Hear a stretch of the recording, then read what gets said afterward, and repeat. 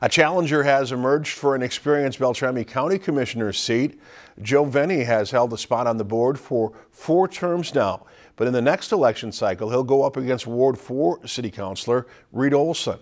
Olson has been involved in the council since 2013. He says he's most concerned with health and human service issues, especially homelessness, which he's worked on with Bemidji's Nameless Coalition for years. It's an issue that's near and dear to both candidates in this election. We also, in the area, have a very low rental vacancy. I believe it's around 1%, which is an unhealthy market.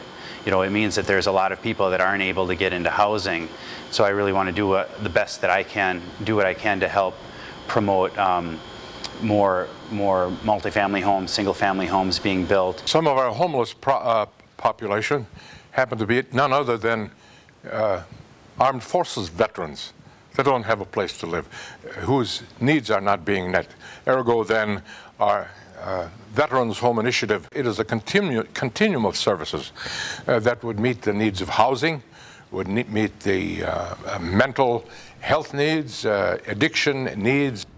Olson and Venny have specific community concerns they're focusing on, from local law enforcement's program for building a mental health treatment facility to addressing drug and alcohol abuse issues in the county. It leads to dysfunctions in families. It leads to children left destitute. It leads to problems that people facing challenges cannot overcome alone. As a state and even as a nation, we all too often have our jails, our libraries become the de facto homeless shelters or mental treatment facilities. And so I'm really excited with what Sheriff Hodap is doing there, and that's something that I definitely want to work towards.